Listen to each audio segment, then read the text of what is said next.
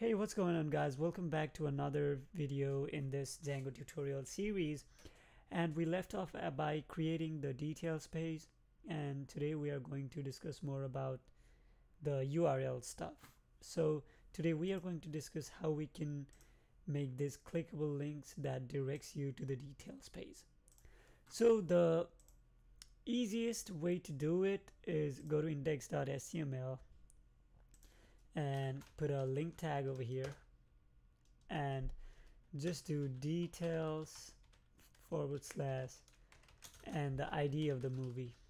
So ID is the default field in the database, and then it should refer to the ID of that specific movie. And then let's reload it, and there you go. That's for the Batman, that's for the Jojo Rabbit.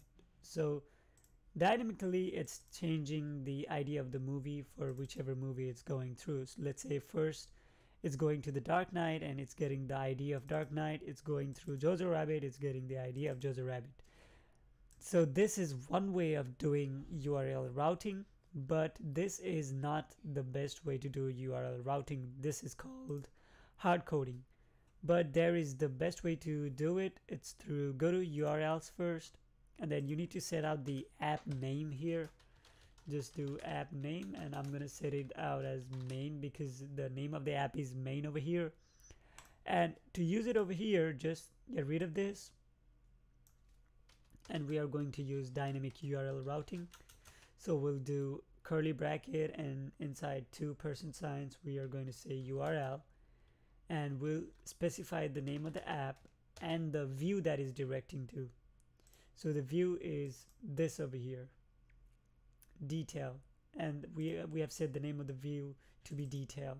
So that's where the name comes to play.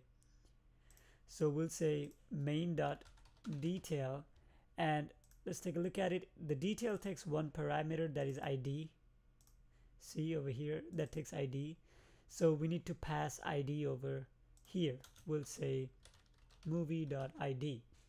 So that should generate the URL for each of these.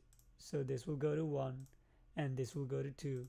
And when we check the page source, it's gonna create on its own, and it's gonna be dynamic. So it's a better way of routing the URLs to specific things. So that's it for this video, and we'll discuss more about this stuff in next videos. And just keep watching. Thanks for watching.